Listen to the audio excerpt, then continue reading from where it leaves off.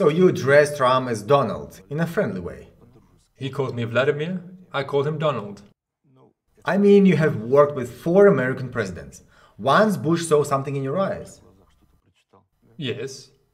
But things did not go well with Obama, is that correct? Well, Who was it that you felt most at ease with? it is difficult for me to say now. Indeed, I had fairly constructive relations with each of them. But it didn't go well with Obama. Did or didn't.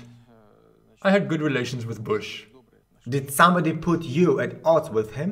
What? Did somebody put you at odds with him? No, it has nothing to do with being at odds. It's just that when a person says that... Do you mean Barack? Sorry? Do you mean Barack? Yes. He already stated that the US is an exceptional nation with special, exclusive rights to practically the entire world. I cannot go along with that.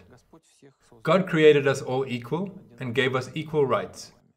So I think it's absolutely ungrounded to say that some people should have exclusive rights to anything. On a scale from 1 to 5, not to make it too complicated, how would you rate Russia's current relationship with the US? I would give it a 3. Ну, где-то на троечку. A 3? Not bad. Between 2 and 3. More like a 3 though.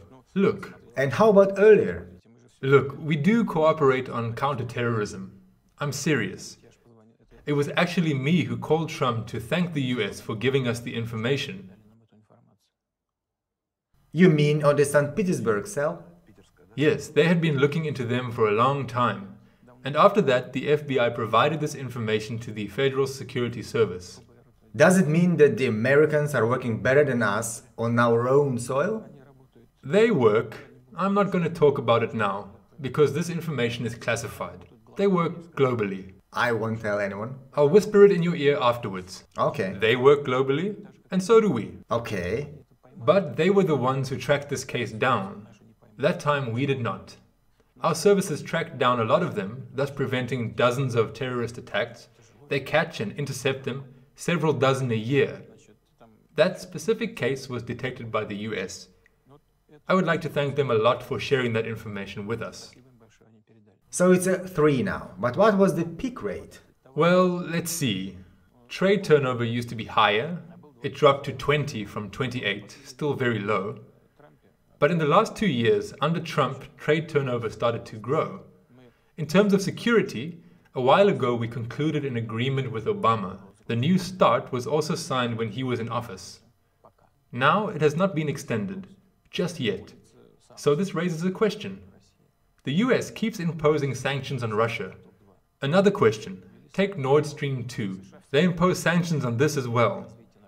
The US has always been against the development of our economic relations with Europe, even in the 1960s when we launched the construction, you remember, the gas for pipes deal. Thank God now we produce large diameter pipes ourselves, which by the way is another recent achievement of our white metallurgy and other sectors.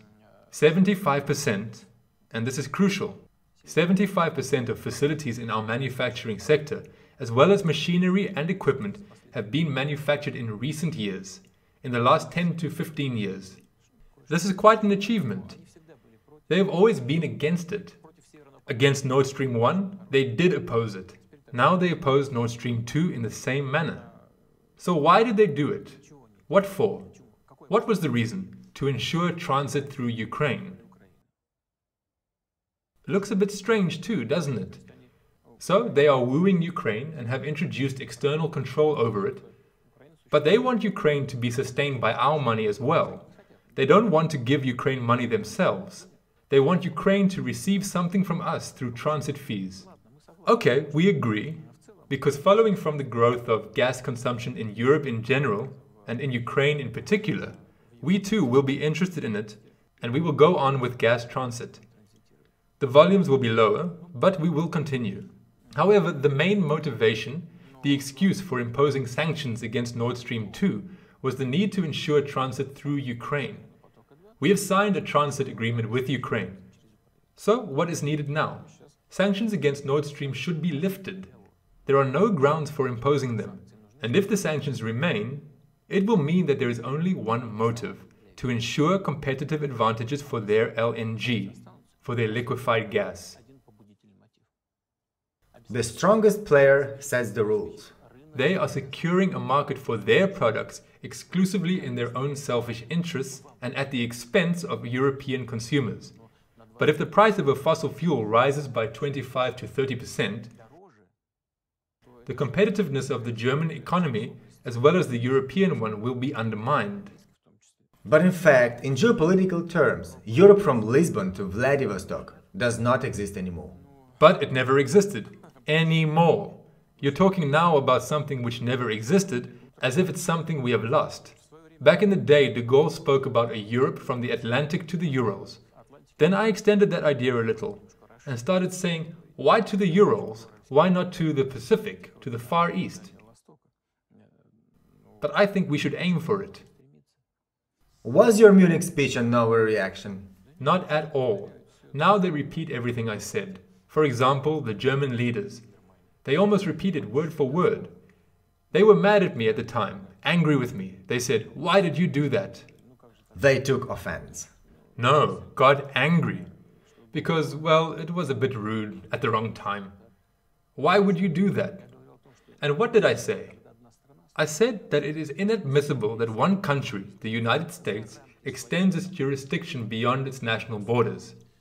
Today, say the German leadership says exactly that. That it is inadmissible that the United States imposes secondary sanctions, i.e. on companies that have no relations to the United States, trying to prevent them from pursuing their national interests. Not only distance, but also our close neighbors started to distance themselves from us in a way. Well, I don't see that. Who exactly started to distance themselves? Take Georgia, for instance. They didn't just distance themselves, they jumped aside. Through no fault of ours. They should thank Mikhail Nikolaevich Saakashvili for that.